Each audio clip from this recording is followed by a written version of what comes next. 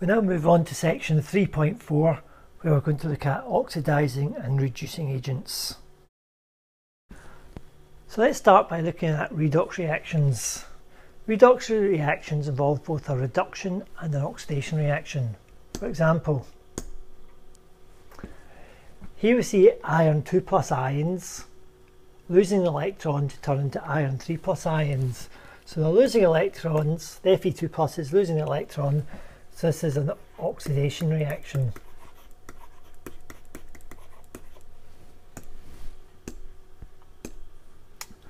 And the bromine is gaining 2 electrons to turn into bromide ions. So because the bromine is gaining electrons, that's a reduction reaction. So if we were to write the balanced redox equation for this reaction, remember what you have to do is make sure no electrons should appear in the balanced redox reaction. The electrons appear in ion-electron equations, but when you produce the balanced redox equation, the electrons should cancel out. So I've got 1 electron on the right hand side there and 2 electrons on the left hand side there. So I need to multiply the top equation by 2 in order that when we combine the two electrons there and the 2 electrons there cancel out. So we're left with our balanced redox equation of 2Fe2 plus Br2 goes to 2Fe3 plus 2Br minus. So that's our redox equation. Now, what you're going to have to do with redox equations now is be able to identify oxidizing and reducing agents. Now, the Fe2 plus underwent oxidation. It lost electrons, and those electrons it lost caused the bromine to be reduced. So the thing that is oxidized is the reducing agent. So the Fe2 plus, in this case, is the reducing agent. And the bromine, the Br2, is the oxidizing agent because its presence allowed, well, by it being there to accept electrons, it allowed Fe2 plus to lose electrons. So the thing that gets oxidized is the reducing agent, and the thing that gets reduced is the oxidizing agent.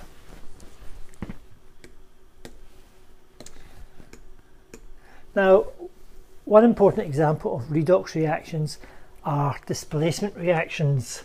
So let's give you an example of a displacement reaction. If you add copper metal to a solution containing silver ions, a displacement reaction will take place. So this is an extract from the electrochemical series from your data booklet. So copper metal, that's Cu solid, and we've got silver ions, which is the Ag plus aqueous. So what happens in this redox equation is that the copper loses electrons to form Cu2 plus. So the oxidation reaction is written as a reverse of what's in the data booklet. These electrons then fall down the electrochemical series, and the silver ions pick up the electrons to turn into silver. So this is the oxidation reaction, this is the reduction reaction. And again, to balance it, we need to multiply this one by 2. Electrons cancel out, and we get Cu plus 2 Ag plus goes to Cu2 plus 2 Ag. The copper's been oxidized, so it's the reducing agent. The silver ions are being reduced, so they're the oxidizing agent. Okay, so notice we get this in these successful redox reactions. We start off sort of higher up on the right hand side. That substance loses electrons, the electrons go down the way, and something lower down the left hand side picks up those electrons. So let's look at the opposite reaction, adding silver metal to a solution containing copper ions. So there's our silver metal. Remember, it's not silver ions this time, it's silver metal, so it's AgS. And our copper ions, copper 2+ ions, they actually appear in two places. So the thing on the right hand side is oxidised, it loses electrons. But the thing is, the electrons cannot go up the way to make this happen. The electrons only allowed to go down the way. A bit like when we were using two metals to produce electricity, the electrons always flowed from the higher metal to the lower metal. The electrons have to go down the way, so you have to kind of go the C shape. So this won't happen, this won't be a reaction because the electrons are not allowed to go up the way. So yeah, in general for these displacement reactions, indeed for all redox reactions, you have to start on the right hand side.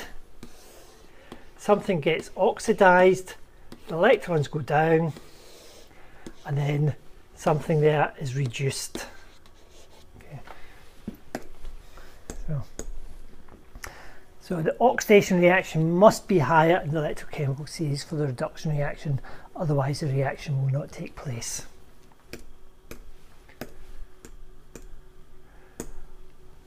Okay, with this in mind, we can use the electrochemical series to help us identify the strong oxidizing agents and the strong reducing agents. Take lithium for example, lithium metal. Right, so that's the very highest one in the electrochemical series on the right hand side. So that gets oxidized. The electrons can then go down to any of these things. So it will cause all these things to be reduced. So lithium is an incredibly powerful, very, very strong reducing agent. It will be oxidized and it can cause all these things to be reduced. So in general, things in the top right of the electrochemical series are strong reducing agents.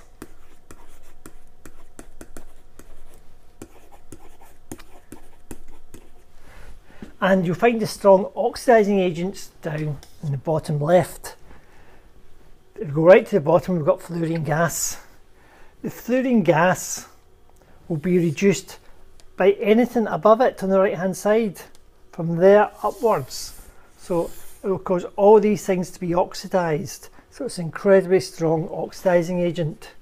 And so again, in general, things in the bottom left there are strong oxidizing agents. So if you want to compare the strength of oxidizing agents or compare the strength of reducing agents, find whereabouts they are in the electrochemical series.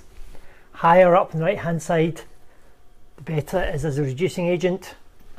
The lower it is on the left hand side, then the stronger oxidizing agent. There are a couple of strong oxidizing reducing agents which you should know about, which don't appear in your version of the electrochemical series. And they are carbon monoxide is a really strong reducing agent. You may remember we use it to reduce metals from the ores.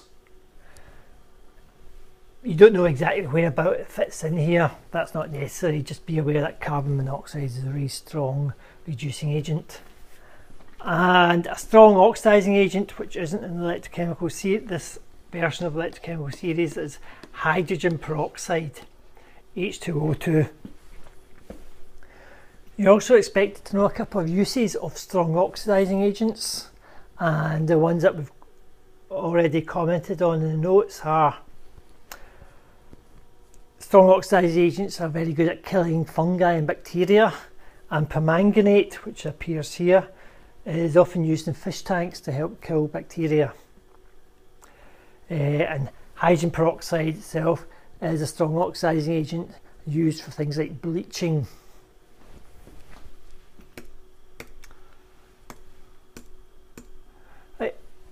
Most of the ion-electron equations you're going to have to use are given in the electrochemical series, but sometimes you have to construct an ion-electron equation that's not given in the electrochemical series. For example, you might be asked to write the ion-electron equation for the reduction of nitrate ions to nitrogen monoxide. So there's 5 stages, 5 steps, which allows you to quite easily generate these equations. First step, write the formula for the reactant and the product.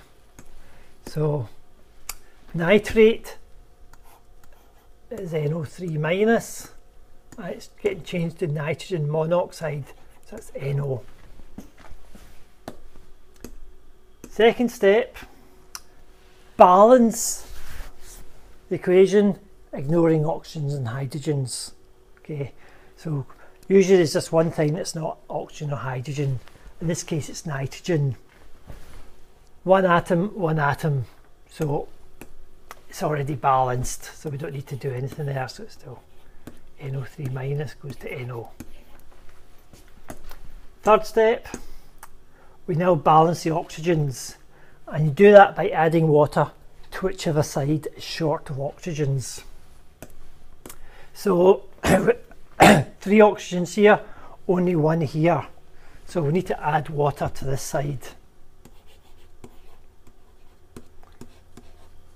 NO, and we need 2 lots of water to get us up to 3 oxygen atoms. We then balance the hydrogens by adding H plus ions to whichever side is short. Got 4 hydrogens over this side, so we're going to need to add 4 hydrogens to the side. So NO3 minus plus 4H plus goes to NO plus 2H2O.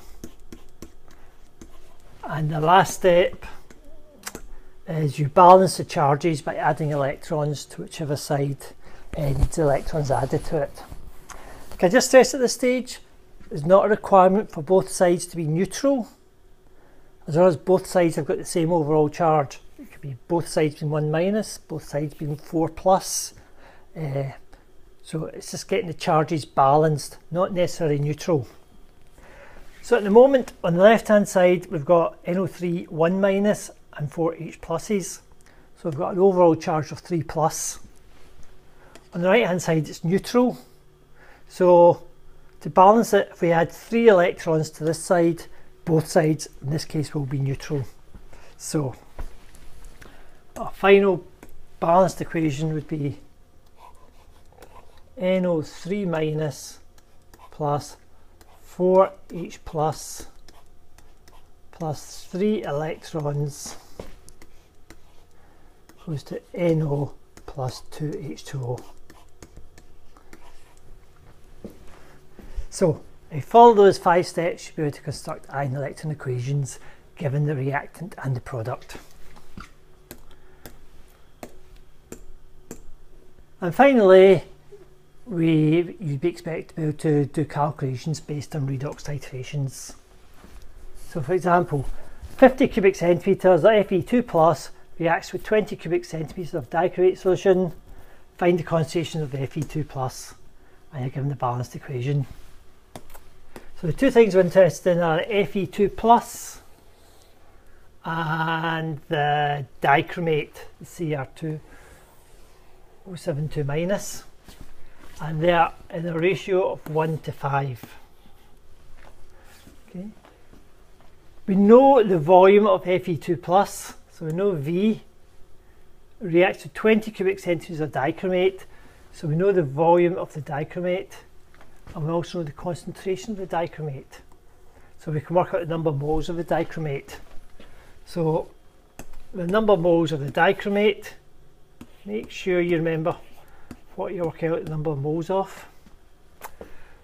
So C times V, so it's 0.1, volume in the litres 0.02, so that means we've got 0.002 moles of dichromate. Take that number, stick it in there, 0.002. So to go from there to there we need to multiply by 5, that gives us 0.01 moles of Fe2+. So the concentration of Fe2+, so number of moles divided by the volume, so 0.01 divided by the volume, it was 50 cubic centimetres, which is 0.05, so that equals 0.2 moles per litre.